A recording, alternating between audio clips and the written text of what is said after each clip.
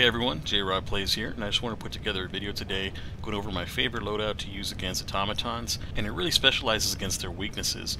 Make sure that you have the best defense to put up against them, and it's the most versatile loadout that I've been able to put together to go against bots. So whenever my friends get on and we're going to go and we're going to farm bots for a bit just to get some experience against them, since there's no real major order right now addressing the bots, it's still good to go out and test certain things and to use certain items that have been buffed or nerfed since the changes.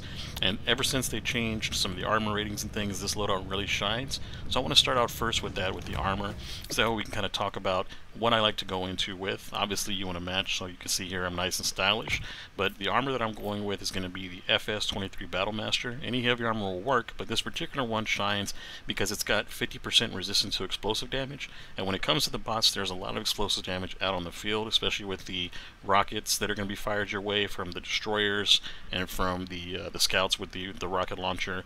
So this is going to be the armor that I recommend, especially because the bots are slow and plotting. They kind of walk towards you. None of them really run at you except for the Hulk. So you really don't have to worry about having a whole lot of stamina to run away for the most part. You want to make sure that you're able to survive hits from the bots. And with this armor, you'll see that I'm able to actually take a little bit of hits that are like small glancing blows from laser fire at a distance from a lot of the smaller enemies.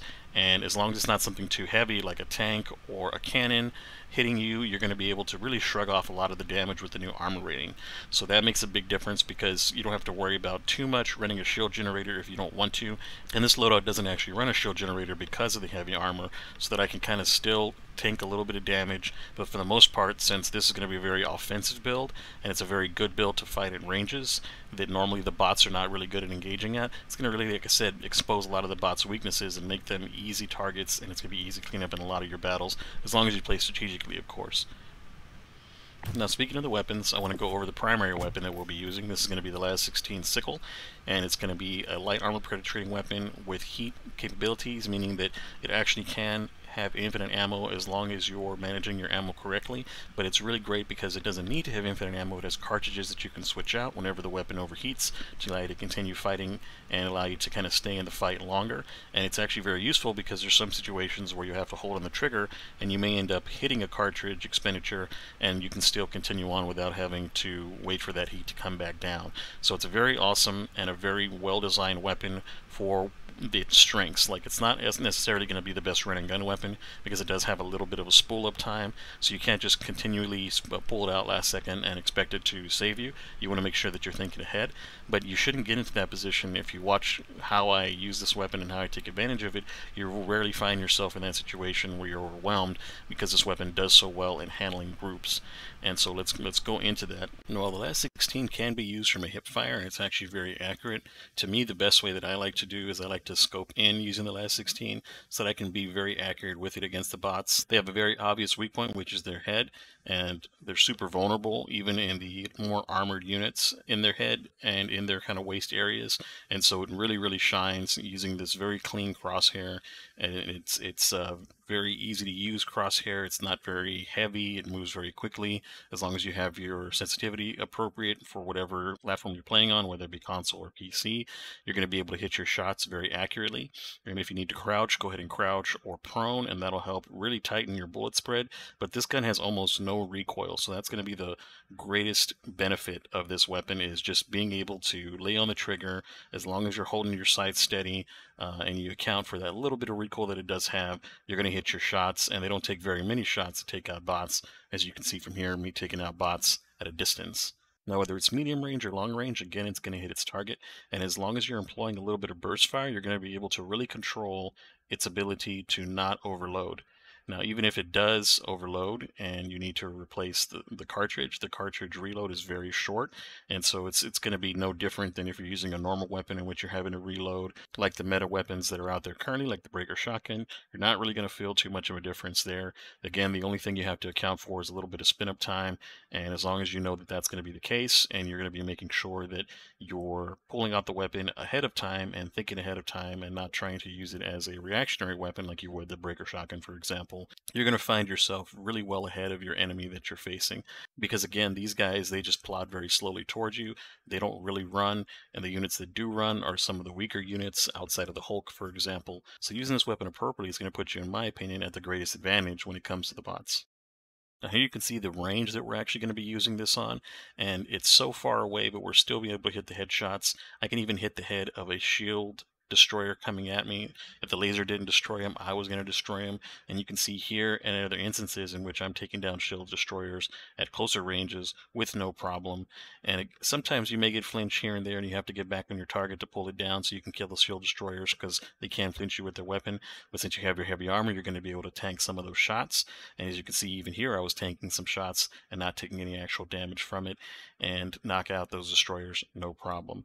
So the range on this thing is absolutely amazing. Burst fire is going to make sure that you're hitting your target, and it also makes sure that you have infinite ammo. So again, just shows how much of an advantage this gun puts you at when you're facing the bots. Even berserkers, if you can catch them early, are not a problem. You can see here me mowing down these berserkers, shooting them with headshots.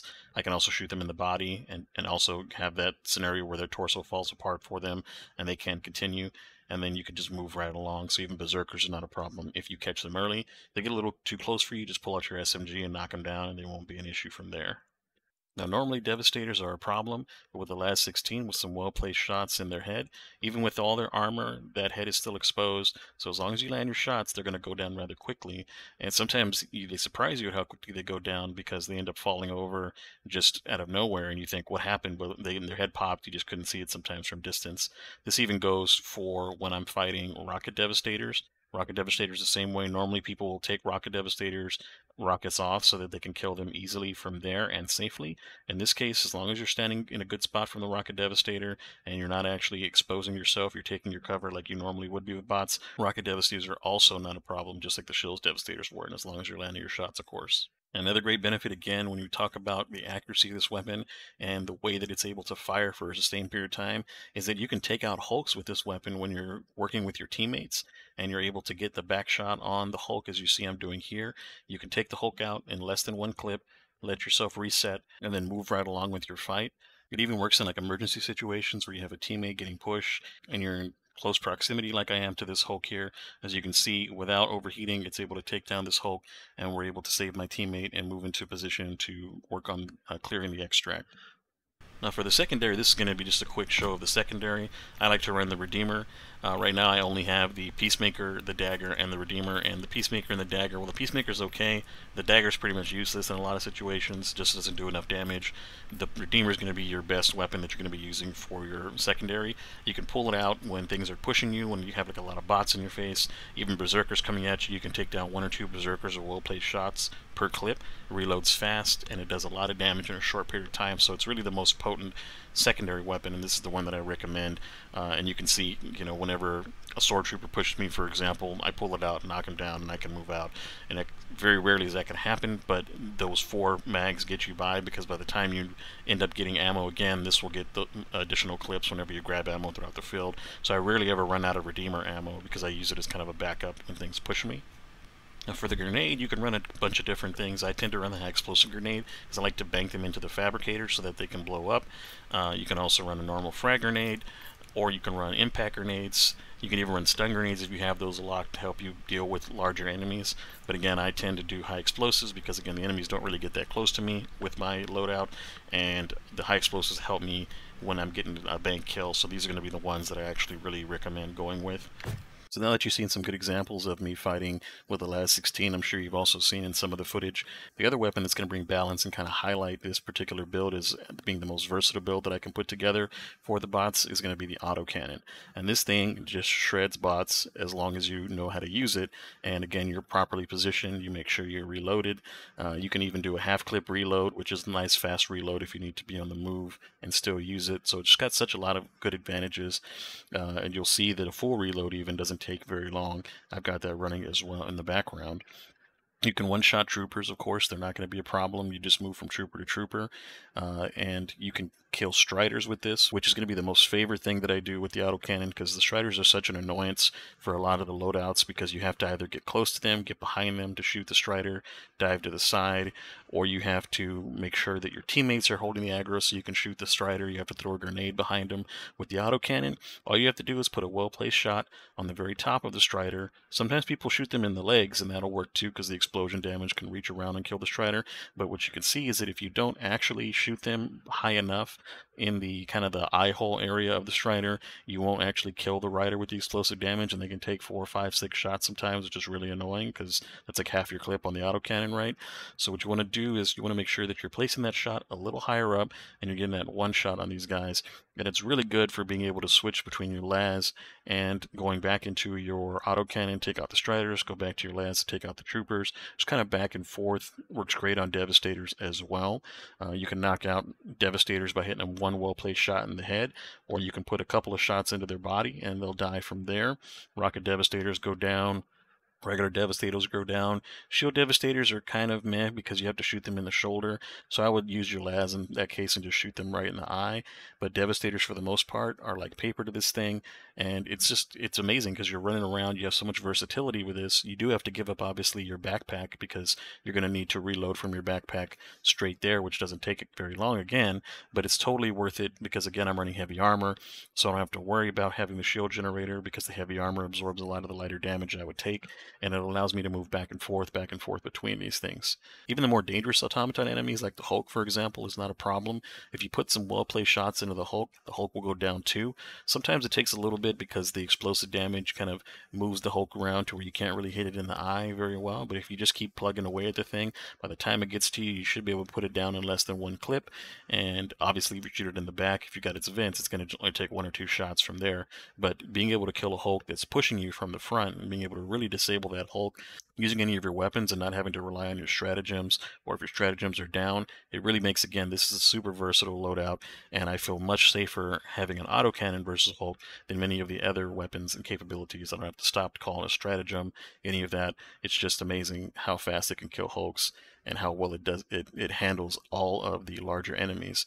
For example, the tower cannons and the weapon artillery are some of the most difficult things to deal with because they take a lot of damage and they'll blow your stratagems just trying to take out the artillery and just trying to take out these cannons. I've even had a tower cannon absorb a full 500 kilogram bomb like nothing and still continue shooting. So the autocannon is a great way to deal with these.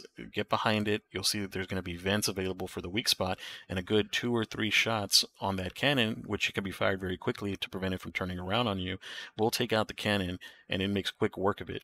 Also, it makes quick work of the artillery. So with the artillery, you can just run right up on the artillery wherever they're firing, as long as you're, stay moving and get your shots in quickly. About 3 or 4 shots will knock out an artillery, and you can do that for the whole artillery base. Usually there's like 2 or 3 per bot base. So you just get in there and knock them out, and you can even complete objectives that require you to kill the artillery. You can also use it to take out the towers that do the illegal broadcast. One good shot from an autocannon will knock down a tower. And so it's got so many good utility options. You can open containers, for example. Normally the containers that you run up on that are partially buried, you have to throw a grenade. Say you're running stun grenades, or you just don't want to waste your grenades because you're saving them for other things. You can just do one shot with the autocannon. It'll open up the container. You can get down there and you can loot that as well. So this combo, again, really shines. It really makes me feel like I have a Swiss Army knife of a loadout. I can handle every single bot. I can handle the tanks. You can shoot the tanks in the back as well in their weak spots, just like you do the towers. I tend to use the rail cannons for the tanks, though, and then everything else I'm using my normal weapons for, my autocannon and my las 16. But just the balance of having the las 16, hardly anything gets to me. If it does get to me, I can pull out the autocannon and shred everything down. The autocannon's aim is very direct on its sights. Some of the things are a little bit off, kind of upper to the left on a lot of the sights. They're misaligned. With the autocannon, it seems pretty well placed. Wherever you place your reticle, the shot will usually go. So I really encourage you to give this loadout a try. When you take it out into any of the bot locations, just kind of think through how you're going to approach any of your engagements. Take the engagements at a longer distance, go for headshots, pace your shots, burst fire. Your autocannon, the same thing, you're going to want to pace your shots. You're going to want to allow the reticle to reset fully before you take your next shot. You don't want to kind of just lay on the trigger on this one. You want to have well-placed shots because these well-placed shots are so incredibly powerful that you don't really need to spam your shots to hit exactly what you need to hit. You're going to hit your shot, it's going to be dead. Again, it mows down regular enemies, striders, devastators, everything you can think of coming at you. You could even shoot into a dropship and kill a bunch of stuff underneath the dropship. I tend to like to let everything fall down from the dropship, and then I can take it down from there, and I can piece it together how I want, taking the last 16 for all of the smaller enemies, and then switching to the autocannon to take out the bigger enemies. Whether it's a team mission or solo, I still feel comfortable running around by myself, going around completing the objectives to allow my teammates to go and complete other objectives, which is going to maximize the time that we're out there on. I rarely have to be reinforced using this loadout unless something crazy happens, like you get kind of hit by 2 or 3 things at the same time from distance. For the most part, I usually hold my own. I rarely ever die, and I'm able to complete objectives no problem. If I get pushed, if I have large groups, this takes care of any enemy I can think of. It completely neutralizes any of the attacks and the groupings that I see, and I don't have to worry about a situation where, hey, I've got striders, so I've got to run away until I can deal with the striders. If I'm out of grenades, I don't have to worry about dealing with heavier units coming after me because I can pull on my autocannon and lay out the heavier units if it's like a large group of heavy units. Obviously, I have my stratagems, and so again, great loadout. And speaking of stratagems, let's go into those because those are going to round out the loadout. Now, to cover the stratagems really quickly, the stratagems that I tend to use that make the most sense to me are going to be the orbital rail cannon strike. This is going to help take out all the annihilator tanks and a lot of the big units like the hulks. If you get stuck in a bad situation and you're out of rail cannon rounds, for example, you can't reload, this is going to be the best way to call this in and to knock out large things so that you can continually move through the map, going to objective without getting harassed too much. The orbital rail cannon strike has a low cooldown time, unless you're on a planet, of course, that increases that, but it actually is almost always up when I need it. Then from there, the orbital laser is going to be the second thing that I load in. The great thing about the orbital laser is when you pop it, it'll actually go around a base, for example. If you pop it in a base and start blowing up things in its path, including any fabricators or anything that can be exploded in the area. And it's really, really good at taking out tanks and then moving on to the smaller units that you're having a little bit of trouble with if you get too much density. Now you can, if you want to switch this out for something that's a little bit more readily available, the Eagle Airstrike. The Eagle Airstrike will do a very similar thing, and it's going to have a much less cooldown, and you just have that lower rearm time depending on if you have your ship module set up for it. But really, I prefer the orbital laser in a lot of situations, and that's what I run with. And that's going to do it for today's video. I appreciate everybody watching to the end. If you have any questions, of course, you can post them down to the comments. I like helping newer players. In the other game that I do Destiny 2 content as well. So I like helping newer players, and if you're newer and you have any suggestions or any questions on loadouts, things that you have trouble with or you're struggling with, drop them in the comments. I'd be glad to answer any of your questions. And I'm always glad to help spread democracy, so I hope to see you guys out on the battlefield, and I'll see you in the next video.